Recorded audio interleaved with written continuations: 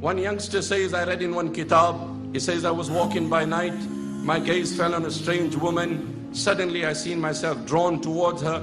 I tried to lure her and invite her, and it was a bright night, the stars were shining upon us, and I said to her, Ma yarana illa al-kawakib, Ma yarana illa al-kawakib. It's a bright night, it's only the stars that are shining upon us.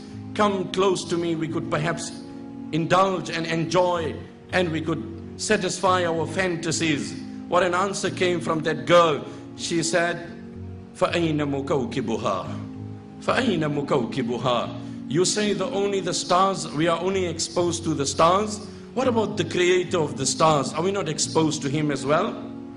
فَلَمَّا جَنَّ عَلَيْهِ اللَّيْلُ رَأَى كَوْكَبًا قَالَ هَذَا رَبِّي فَلَمَّا أَفَلَ قَالَ لَا أُحِبُّ الْآفِلِينَ. The stars will disappear, appear and disappear. But the creator of the stars, you cannot veil him, he never disappears. Zina is so grave in the sight of Allah Azza wa Jal. I was just reading a fatwa today. It's an amazing fatwa. I never knew this before.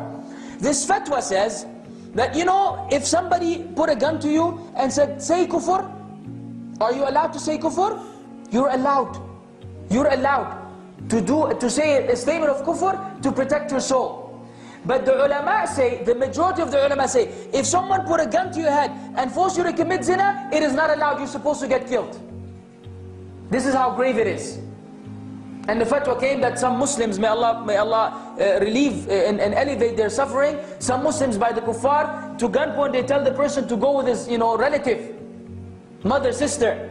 And he said, what are we to do in this case? He said, you get killed.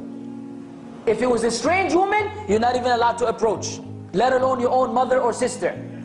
But if it was a statement of kufr, say the statement of kufr, and you don't get yourself killed. But if it's zina, no.